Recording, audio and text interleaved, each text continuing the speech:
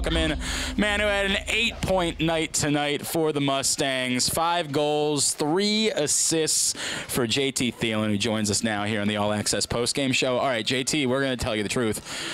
We did actually use the word easy a few times after some goals that you scored tonight, which takes nothing away from them because you got them. But how count the same. Yeah, right? How good does it feel when you get some opportunities like that, when you come up with a play, an interception, something along those lines, and get to just sort of put it in the goal from there?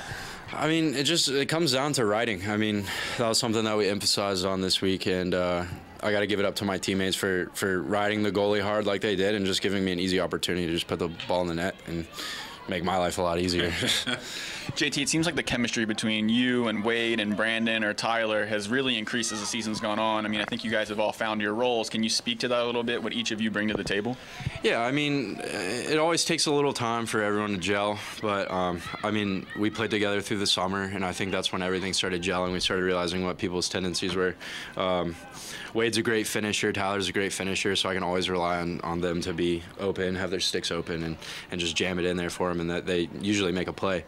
But I mean, just having a bunch of guys that I can rely on is just unbelievable, and I hope they can rely on me. I mean, yeah, I mean, I think the numbers would suggest this. So.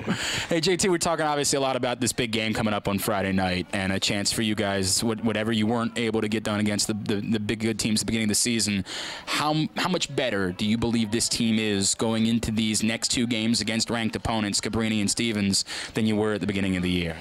Cabrini and Stevens are going to be a tough matchup for us.